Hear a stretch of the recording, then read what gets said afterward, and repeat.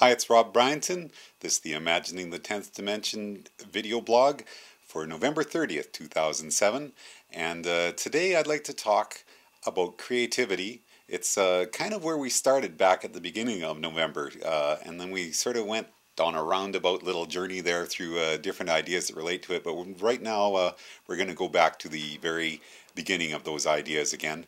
And we created a few videos in the last few days with Jack Semple, which I hope you'll be able to watch. If you're watching this show at 10thdimension.com/chat, those videos are being circulated regularly, but they're also posted over at Rever and on YouTube, and are already getting some comments there. So Jack is a master musician, and he's got some great ideas about how music and these ways of thinking about reality can all be tied together. And it's part of what I started out with when I was writing my book in the first place, was thinking about creativity and how that ties into this way of imagining dimensions. So it's great to have somebody like Jack to be able to actually demonstrate with his excellent guitar playing some of those ideas as well.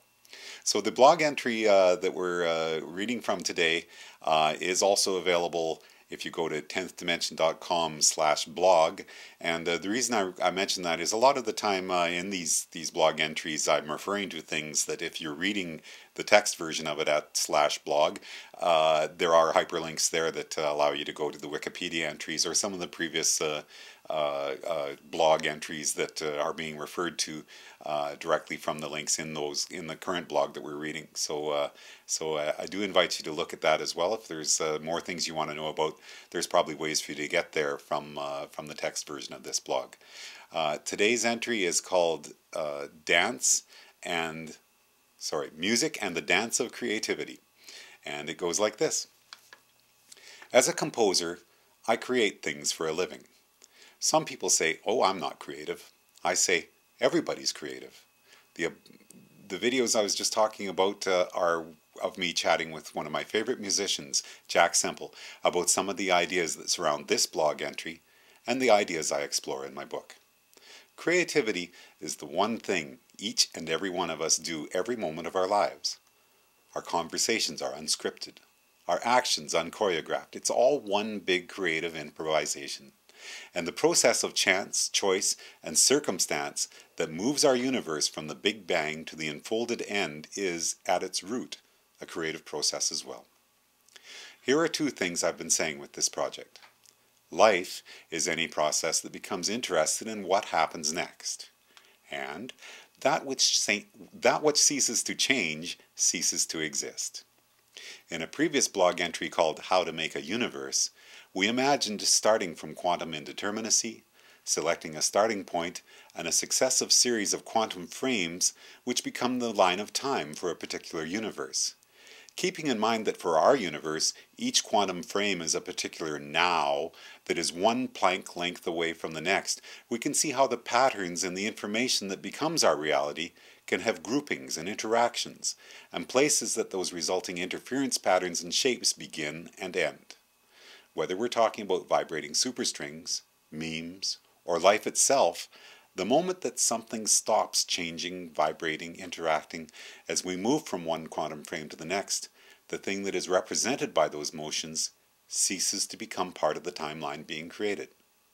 Which brings to mind an eternal dance of creativity, both at the quantum level and out here at the physical level as we navigate on our fourth dimensional line of time through the fifth dimensional probability space available to us, which is curled up down at the Planck length for each successive now.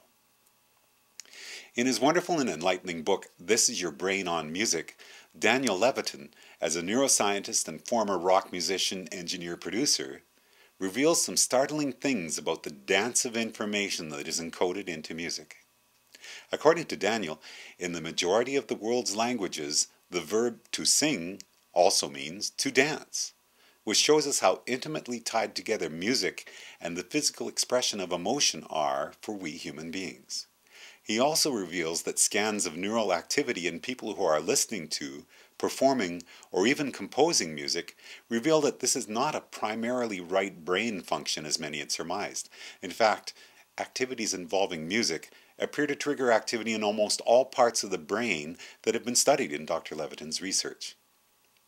As a composer, of course, I admit to a strong bias towards any research that shows how magical and fully engaging music can be. And any time that I'm asked to create a piece of music, I marvel at music's power to connect emotions across space and time, to entrain people's heartbeat or breath, to cause them to move in a joyful way or become agitated and fearful. All of this ties into the ideas that we've been talking about here. We're all patterns in time and space, memes and spines that are interacting to create life as we know it. We're also part of really big picture memes, which are patterns in the highest dimensions that have caused our universe as it exists to be the one that we're in. And saying this is not necessarily invoking higher spiritual powers. It's a simple statement of fact to say that our universe exists as one out of many possible universes within the multiverse. And the patterns that organized this information that became our reality are part of the creativity, the grouping and symmetry that is innate within any pattern, be that random or guided. There's a great Google Tech Talks video featuring Dr. Stuart Hameroff, which says that modern consciousness research has been exploring how every instant that the brain interacts and processes the incoming data from the external world can be thought of as a frame of consciousness, and this is being referred to by researchers as a bing. According to their studies, the average human being is operating at somewhere between 30 and 90 bings per second. In my field, this seems significant because the lowest note on a piano is at 28 cycles per second. And the video in North America historically has been shown at 29.97 frames per second, both numbers being just on the bottom edge of that bings per second range. In other words, for human beings, any repetitive pattern that is above 30 cycles per second tends to be perceived as being continuous. Musical notes and quantum frames of time, for instance, and vibrations or patterns that repeat more slowly than that begin to be perceived as individual events. In imagining the 10th dimension, we're playing with ways of visualizing reality that encourage us to think about the really big picture of the underlying structures and patterns that contribute to the universe we live in. In terms of memes as being ideas that are connected across time and space, music is one of the most powerful and flexible tools we have at our disposal for helping us to see how it all fits together in the dance of vibrations and patterns that are part of our beautiful and creative universe. This is probably why one of the reviewers for my book described it as a strangely musical way of imagining superimposed dimensions. Whether we're talking about quantum physics or creativity, it all seems to keep centering on our role as conscious observers. Our bings per second rate shows why, for us, everything above about 30 cycles per second begins to blur together into continuous waves, while everything slower than that dividing line is perceived as individual events.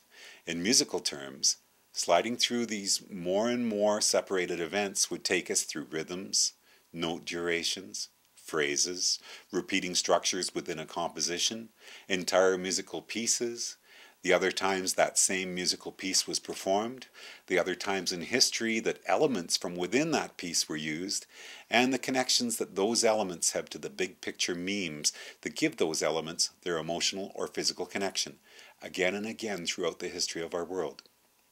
To sing is to dance. To be alive is to be creative. And our universe itself is a creative process.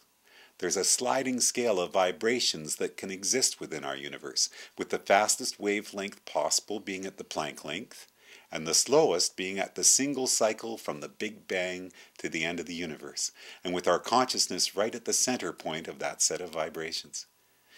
Now, here is a version of one of the 26 songs attached to this project which explores that idea, Big Bang to Entropy. A previous blog lists the lyrics. You'll be able to search for it at the blog. If you just go up to the top, there's a search window there where you can just type in Big Bang to Entropy and you should find it. This is a new version of the song performed by Ron Scott. While our consciousness tends to think of vibrations slower than 30 cycles per second as individual events, it's fun and perhaps mind-blowing to also think about expanding our perception to think of those much longer repeating patterns as also being notes and songs. that we really could hear if only we slowed down and expanded our conscious perception of the universe. This is all for today's entry. I'd like to say thank you for watching. It's Rob Bryanton, Imagining the 10th Dimension. Enjoy the journey. I slowed down till I heard the moon. I heard the moon ringing like a bell. I slowed down till I felt the earth. I felt the blades sliding, skaters on a pond. And I finally felt the long groove moving underneath. Births and deaths of galaxies pounding out the beat. And I finally heard the whole song at once. Big bang to entropy. A big bang to entropy. A big bang to entropy. I slowed down till I saw the sun. I saw the sun spinning on a pinwheel's arm. And I saw the long chain of our DNA stretching back to the beginning for so long. And I saw the mighty ocean that surrounds and sustains, connecting us together in a song. I slowed down till I saw the song. It was only one of many, one of many more. And I finally felt the long groove moving underneath. Births and deaths of galaxies pounding out the beat. And I finally heard the whole song at once. Big bang to entropy. A big bang to entropy. A big bang to entropy. It begins as nothing, silence at the end. Every song's the same after or before. But the parts in between, there are so very many forms, more than we could ever hope to know.